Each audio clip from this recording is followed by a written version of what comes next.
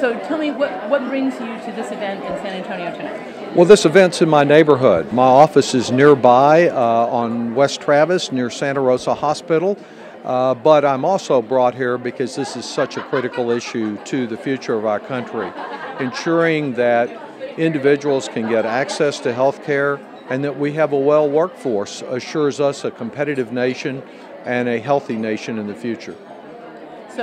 So tonight's event is talking about where we stand with the Affordable Health Care Act and also what it means to women.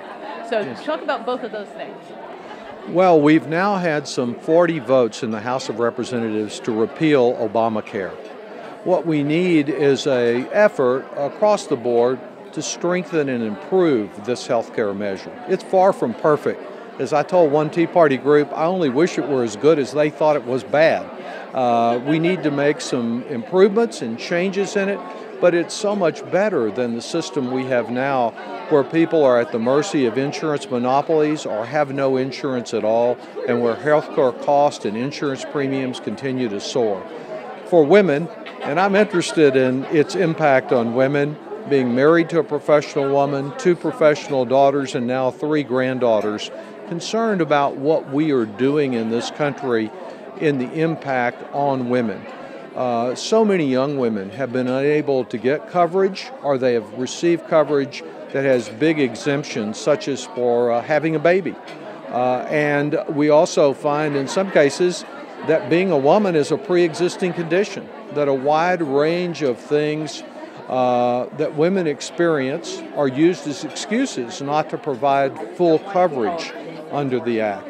There are also many women who have been victimized by the fine print in insurance policies. I think of one woman in particular who came up to me in tears at a Relay for Life gathering a few years ago because her sister thought she had coverage for breast cancer, but there was a limitation in the policy and the hospital wouldn't begin the treatment until they figured out how to pay for all of the coverage that was necessary.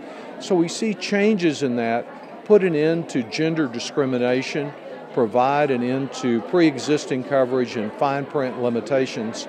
I think that's really a win-win for women in our country. And there's another reason we're focusing on women. In so many families, it's the woman who will make the decision about what to do about health insurance coverage. So we want to bring to the attention of women here in the San Antonio area how much their families can gain from the Affordable Care Act if they have a breadwinner in the family who doesn't get insurance company through an employer.